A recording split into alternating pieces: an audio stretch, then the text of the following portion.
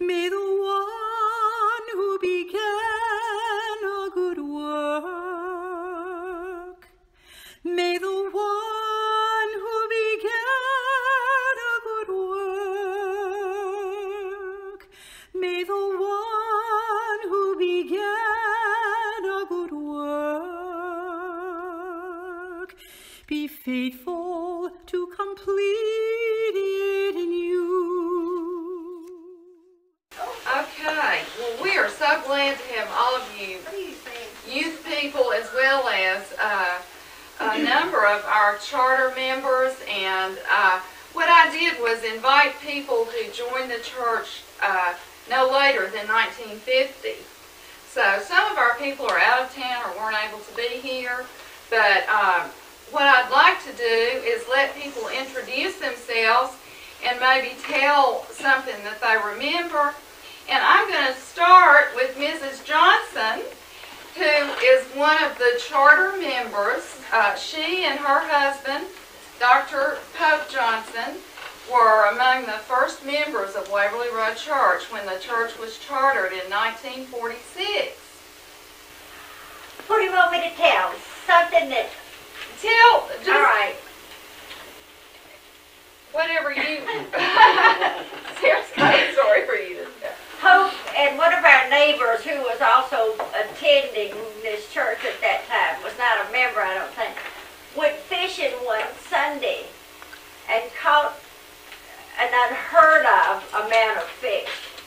And they brought them back and were thrilled to offer them for the men of the church for their Wednesday night, or whatever it was, meeting, supper. And the minister at that time wouldn't let them have them. Because they were caught on Sunday. That's about the funniest thing I can remember. A lot of good memories. So, What was Waverly Road like when you all started out? Where did you meet first? about 30 members, I think, 30 to 35, something like that. Well, we were charter members, however many. And it was a very small group, and I think about 10 times as many children Right. adults. But it was a very close-knit group and a lot of fun. That's what we hear from a lot of people. Yeah. Well, let's start around with the Bruners, and Mr. and Mrs. Bruner are also charter members of Waverly Road.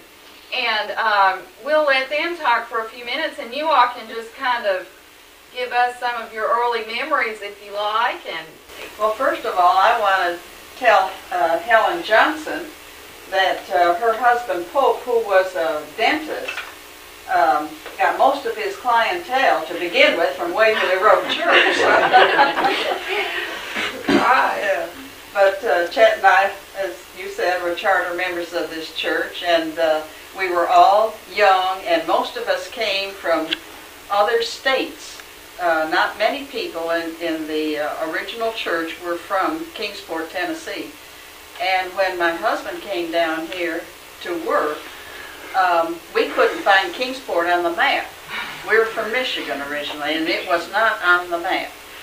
So when we arrived here, of course, we were kind of lonely and anxious to make new friends. And one night after work, Chet said, there are a lot of women who are going out to one of the staff houses near HDC, and they're going to have an organizational meeting for the women. So he said, they want you to come. So I did, and that was the beginning. I was hooked. And I still have some of those friends that I made that very night, and it was just a wonderful experience. And this church was a wonderful place to raise children, and we grew spiritually in this process, and it was just great. Roy Cloud was also a charter member. His family came here in the very beginning, and Roy, you were part of the early Sunday school, probably before there was even a building here. Do you remember going to Sunday school in the drugstore over here? No, I went to Sunday school here, and your building originally is on the book, which is This little building. it's right here. Yeah. That was originally actually it was the office for the apartment behind us, and it came available, and the church bought it, and it was just that's where I got started in Sunday school here, and this little building. And I am the only member of this first generation of the church who has not left the church. And there been certain who has left and came back, but I'm the only one who has not left. And we all knew people when we first started to call everybody by the first name. And that's why everybody was called by the first name, went by the first names. This is Harold Austin, and Austin's joined the church in what year? 49? We're one of the younger groups. With this whole bunch here. No, I have many very pleasant memories of the church starting out. One of which was, again, in the original part of the church. And Brother Rankin would bring our daughter. We had a big old pot-belly stove in that, and as we'd come into church and sit on folding chairs, he'd always get her a small child chair and sit in the aisle for her, and so she could sit beside us. And John McKenna, it was the first time he asked me to be a deacon. I happened to be working under my floor, which is about a 2-foot crawl space. Next thing I know, here comes a guy under there just to find out what I was doing and what I serve on the board of deacons. You can't get away from this place. Stay with me. And this is Keen White, and Keen has been the historian for our church for a long time. He has kept track of our history, and as a part of our anniversary celebration, Keen has updated a book that he did in 1986 at the time of our 40th anniversary that he called Be Thou Our Vision, and he has updated it, and we've had it printed up, and so he knows a lot about our history, probably more details than anybody else. And King, you joined in 1950, is that right? Yes, we were contemporaries with the Austins. Well, there's a week or two different because of babysitting problems. Mother couldn't come one Sunday, I could. We had to swap off. But my first connection with Waverly Road was earlier than that, because in 1944 I was overseas and I received a letter from Dr. Tom Johnston, who was pastor of the First Presbyterian Church, of which this Sunday school out here was just an outpost ministry at that time, and he wrote me about what was happening out here and what they were beginning. And then the next summer, when I was back home, and he filled me in on the details. That was about 4 years before we moved over onto this side of Kingsport and became part of this congregation at the same time as John McKenna. I think our first Sundays here were either the same or connecting. And then we received, a few months later, we received a visit from one of our favorite couples, John and Jenny C., who invited us to become members of this church, and neither one of us had a real good reason why we shouldn't. So that was it, and we've seen it grow and grown to love the church and love the people in it, and we felt their love for us. I feel the same way. I'm Ann Morris and Garber, and my mother and daddy brought me here. They were charter members, and I was about 3.5 years old when they came to join Waverly Road. And I hate to say this, but you might tell our ages, Ann, but you were in my Sunday school class. I certainly was. I remember that well. And I had the privilege, like you have, of growing up, or most of you, of growing up in Waverly Road Church and being taught by people like Mrs. Bruner and Ms. Carson and wonderful people. And it has been a real privilege for me. Oh, come in. Yeah. We'll get you.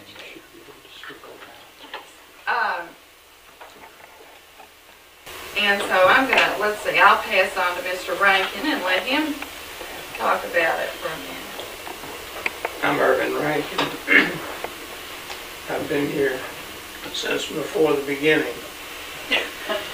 I was a member of the First Presbyterian Church when the idea arose of establishing an outpost in this area. And so the session of that church hired Mr. Curry to come and be the chapel minister, particularly related to the Waverly Road process. For, I'm not sure of the timing, for at least a year we met in a portion of what used to be the beauty school over here. And we had pews, and we had a pulpit, and we had services. Sometimes we had as many as 10, but most of the time is anywhere from 6 to 8 people who came for the worship service. But prior to that, we had Sunday school, and I don't know where all the children came from, but we had somewhere in the range of 40 or 50 children who came to the Sunday school. That continued for about a year, and it was decided that that was time to begin considering having a church, which we did. And I was working with Mr. George E. Stone, who was a local grocer at that time, and he had recruited me from the First Presbyterian Church to come out here with him for the Sunday school. Well, Mr. Stone was a long-time elder at the First Church, and he did not see fit to stay with the program, so that kind of left me holding the bag. But it was a pleasant situation because I had gotten very much attached to the young people that were attending and for adults as well. During that early stage of things, Bonnie Bruner was our pianist. We wanted to be sure she was here because we needed a preacher and a pianist in order to have services. I remember one occasion when there were 4 of us, the speaker, the pianist, and 2 of us in the audience. As the old joke goes, we gave the whole load of hay that morning, but the work continued to grow, and that's Waverly Road Church. And this is Mr. John C., who joined in probably 47 or 48? Yeah, that's right, 40. I don't remember whether it was 47 or 48, but because it was in the wintertime. I, like so many other people in Kingsport, came after the war. I was in the Navy for 5 years and came with a wife and 2 children, and we went to work for Eastman, but needed outlets in the same condition that Keene had mentioned. I had babysitting problems. You have children you can't leave. I want to tell one story and then I'll pass it on. the little church that they've been talking about here on the front. After Marion Curry left, I joined while Marion Curry was, we joined while Marion Curry was here. And after he left, we called John McKinnon. And John came and looked over the situation and asked where he was going to live. And one member, and I looked, I couldn't remember, the member wasn't an officer. I won't mention who the member was. You'll recognize why in a minute. Said, well, that's easy. This little church had a bathroom and 2 or 3 little rooms on the back side.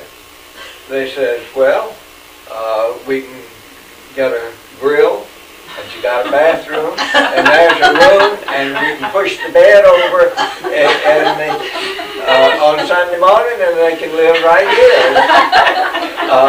And this couple was real upset because the rest of us didn't quite go along with it. But that's one of the amusing things that I remember. After that, we started, a few years after that, we started a building program. And I've been involved in the building program until the younger generation has started remodeling. But all of the buildings that are here now, I was deeply involved in. And me and my family have certainly enjoyed Waverly Road Church. And this is Mrs. Louise Carpenter, and Ms. Carpenter was one of the charter members. And the best I can remember, I believe I was at over the Arnold Drugstore building the first Sunday we had services. Is that one? With Jimmy and Diane and Holly went with us. We had such a few members in the congregation and wonderful sermons for just 6 of us. I remember Dr. T.P. Johnston having an especially good sermon on Sunday with just 6. And speaking of building funds, when we started to build the church, they came to each of us, and most of us didn't have any money, and we only had our houses we just bought, but we signed a note. And I don't know that anyone ever refused to sign the note, and we have our building. And this is Mrs. Genevieve Ganaway, and she came along, in what year did you join? I'm not sure if it was 48 or 49, but it was during John McKinnon's reign. We came then, and we've watched Waverly Road grow since then, even along with our dear friend Blackie, who was Bill Childs' dog. Blackie used to come to church on Sunday evenings, really? along with the minister who ever lived over on the street nearby. And I've enjoyed it ever since. You were a neighbor of the McKinnons, weren't you? Yes. Along with Catherine's grandmother and grandfather were neighbors over there too. Mm-hmm. They talked about Dr. T.P. Johnston, who was the minister at First Church. This is a picture of Dr. Johnston and another man who was an associate minister at First Presbyterian Church, Russell Buffalo. And they are selecting the site that our church is built on. And this picture was in 1943. And you can see, in the background, you can see Pinola Avenue. And this street right in here is Prospect Drive, which runs along the back side of the church. And all this vacant lot right in here, vacant land, used to be a golf course. I caddied in him many a day. Did you really?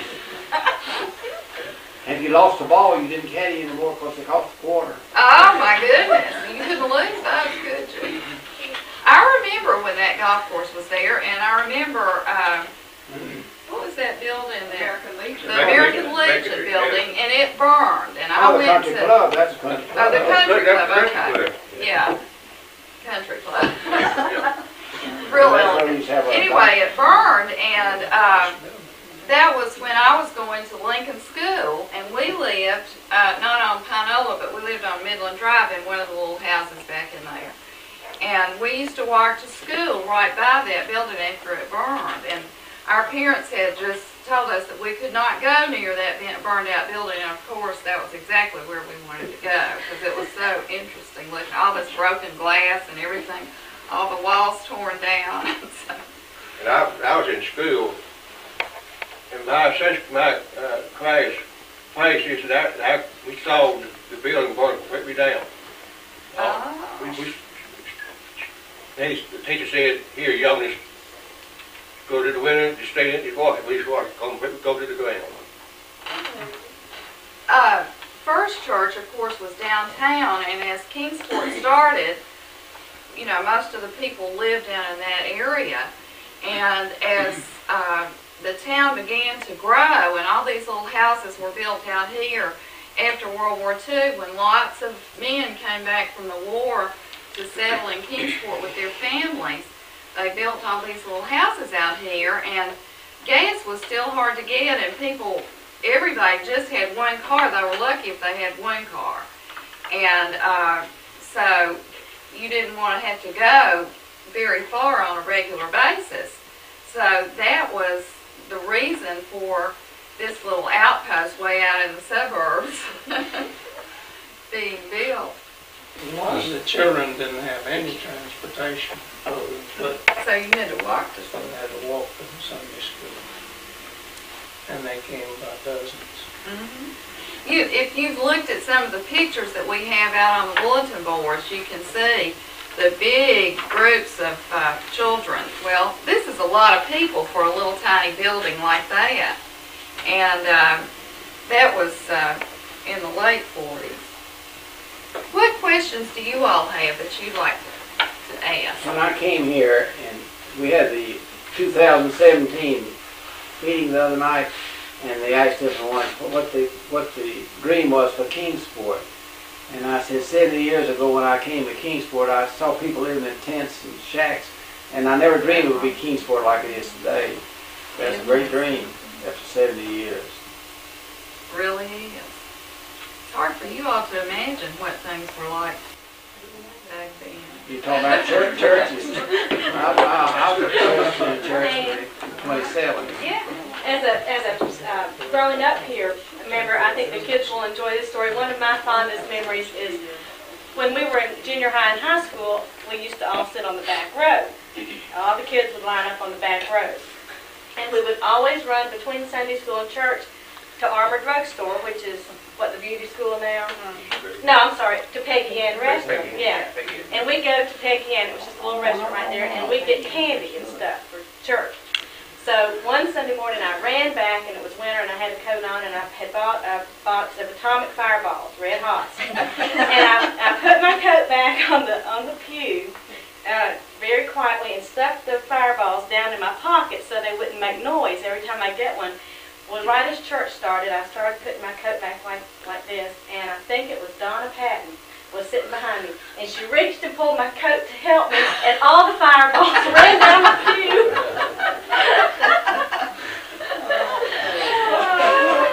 I don't know that kids do that anymore. I can't imagine lying in the back pews with the next to last pews with kids. But you got the biggest ice cream cone of George Armour's anywhere in town. Oh, yeah. That's where we always used to go after school when I was in high school, up to Armour Drug Store. Y'all have other questions that you can think of that you'd like to know about? I like to tell you about T.P. Johnson. Oh, okay. I knew him personally. Years ago before he came to Kingsport. And when we moved to Kingsport, I was Presbyterian. to the old Presbyterian Church there. But I had to divide in 1919 when I stayed with my grandmother. She was a Methodist. She was a charter member at Broad Street. And I got inducted, and then my aunt, Nancy Pierce, was one of the first pianists at the Episcopal Church. She was a janitor. You were talking about a janitor and a teacher, and all for the Episcopal Church there, in 1923. So a lot of history that our church is in, Kingston.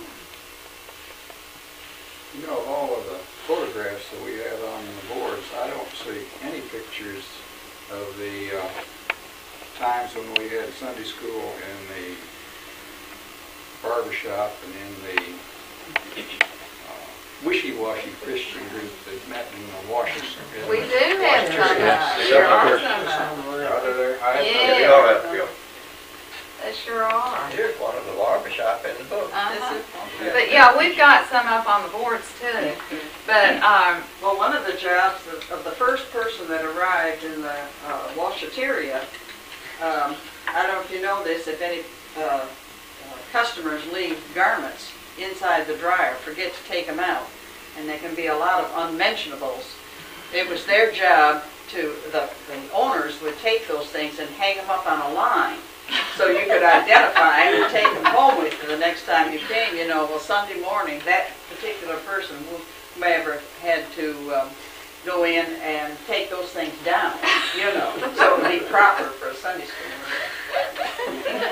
this was because we didn't have enough room over here for all of our Sunday school classes. So these buildings right across the street, there was a laundromat, there's still a laundromat over there, and there's still a barbershop over there. And those people allowed us to have Sunday school classes over there. And also, you'll see on this board right out here, a Sunday school class in the coat closet. So we were just looking everywhere we could to find places to have Sunday school. Well, I remember when I started to teach Sunday school, we met in trailers next to this little building, you know. And also, I had a century class in the boiler room. Yeah. In the boiler room. And water stood down Yeah, water there, stood. too. They had these little boards stretched across there, and you had to get the Sunday school chair just right, the legs to fit, you know, so they wouldn't tip over. But kids, you know, they have to go like this. One of the big problems we had with our first building was finding a way to heat it. Ted mentioned the hot bellied stove, which we tried first, and that was too hot in spots. So we went from that to kerosene heater, and that was still wartime, so we couldn't get oil without a small amount at a time. And several Sunday mornings I went to the service station to get enough oil to heat for our Sunday service. But the last thing we tried was a gas heater mounted in the ceiling, and every time it came on, it popped, so that interfered with the preaching.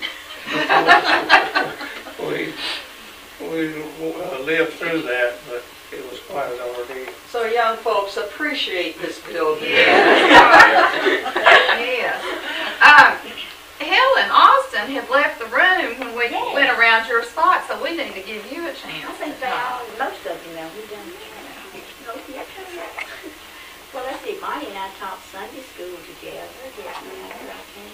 And I remember Mr. and Ms. Rankin coming to visit us and bringing us cookies.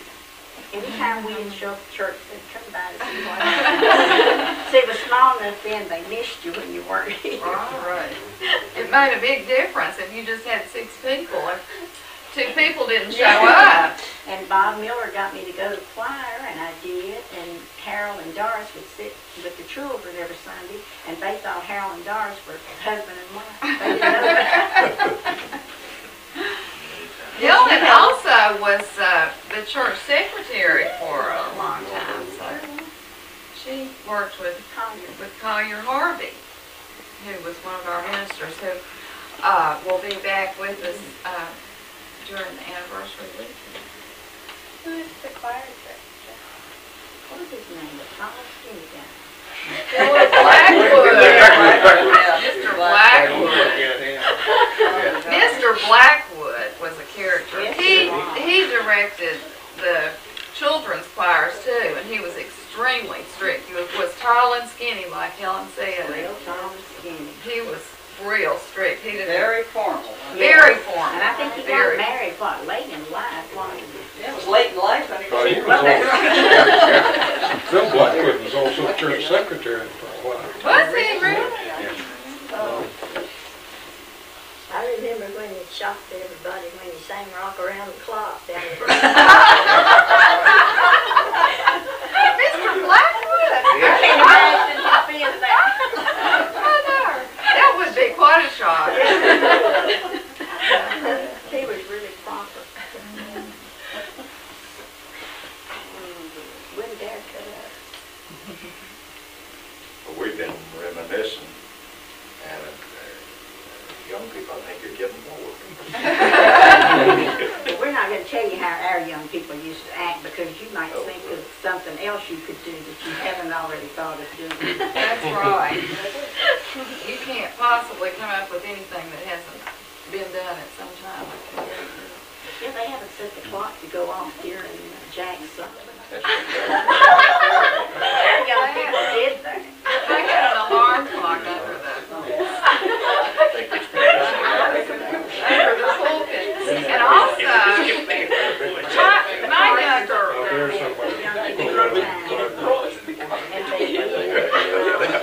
my younger brother and Mr. Rankin's son and Mr. C's son Were one of them. were all the same age, and they were characters, shall we Yes, say. they were one And of the them. Austins had them in youth groups, so they knew them well. But they used to have them help usher. And Collier Harvey tells the story about how they would leave. They'd be back there in the back being the ushers, and while he was doing his sermon, they would leave and go over to the Piggy Inn restaurant that Sarah started out to get candy or get a drink or, hang out or whatever. And we didn't have air conditioning, and so the windows would be open in the summertime, and he tells that he would look out the window, and that he would always try to finish up and beat them before they could get back in time to take up the offering. And he says he never quite made it, that they always could run back in and just in time for the offering. Times like that, y'all didn't know, but I was in the back, telling them when to get back over here. That's what helped get Roy gray-headed. That's right. So now what did you all come up with? Can you all top that? We thought something else. One of our ministers, one of the more recent ones, Morris Warren, just loved performing weddings. And there was one time here, we were talking about not being air conditioned, when we were having a hot June wedding, and it was Morris Warren and the Catholic priest were conducting it together. And when it was over, the Catholic priest nudged Morris Warren and said, a couple of good bingo games and we could get this place air conditioned. Carol, tell them what Coach told you one time if they needed money.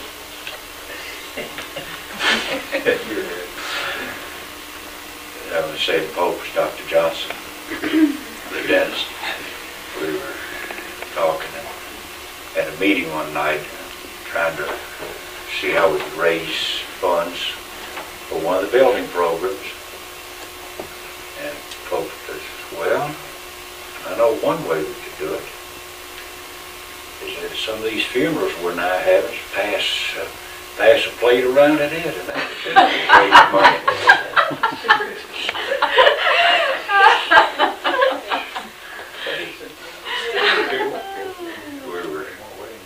He loved to watch baseball too, telling this on Pope. And we had, in the meetings then, we had a rough habit of getting off subject.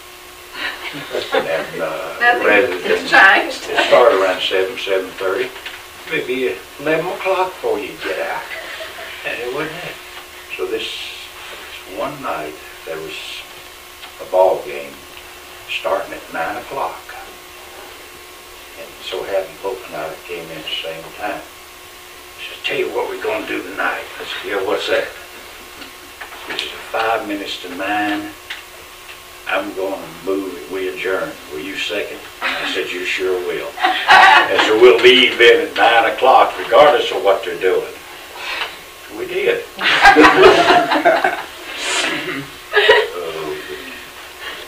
It's a great group of people then and a great group of people right now. I've never seen this group this quiet. Come on. Well, what were baptisms like? I haven't heard anything about any baptisms. Oh, well, all of mine were baptized here, all three of them. Just about like they are now. And we had different preachers who did better with babies than others, and Right. Yeah. Jack always makes a joke about being so lucky when a baby doesn't start screaming. We had some that were less afraid of babies than others. They had more practice. How long did you meet in the barber shop? I'd say for several years, Several years, anyway. right, yeah. 4 or 5 years. I think it's 5 years. That was a lot of fun. Told you about the baptism of babies. John McKinnon told a story one time. He'd been here for a little over a year, I guess. He was back up at the seminary for a meeting. A lot of his people he'd been in school with were there, and they were bragging, telling about the wonderful weddings that they had had in their church. And he looked down and he said, well, he says, I haven't had any weddings, but you should see the babies I've met. Mr. McKinnon was a real funny guy. He was great. This is a picture of him, and he was at the 40th anniversary, but he has died since then. He's the only one of our ministers who has died.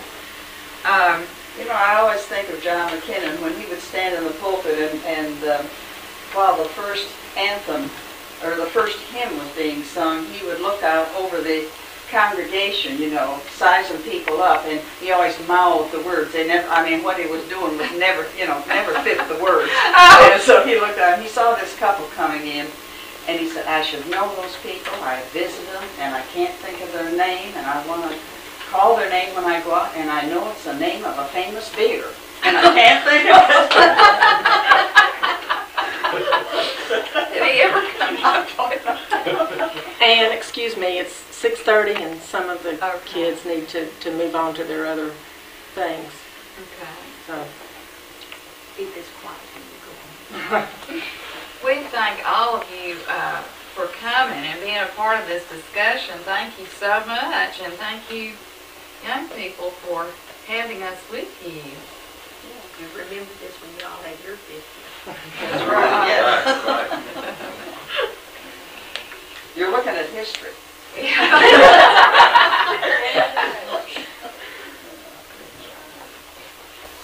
Well, thank you all. Ann, would you like for us to close with prayer? I would love that. Father, thank you for this opportunity to bring the generations together, to learn one from the other. We thank you for the heritage that we are enjoying now, the result of the hard work, the commitment, in terms of energy and time and finances, and even their houses, if that's what it would take to build this church. We thank you for the blessings that you have rained down upon us through all of these years. We pray that we will be a church here until you choose to come back and take us with you. And we pray your blessings on the young people, which are the church of tomorrow, that they will be just as dedicated and committed to you as their grandparents in the faith have been. And we pray that we will learn from their example. In Christ's name, amen.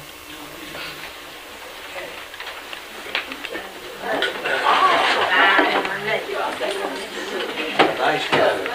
Glad you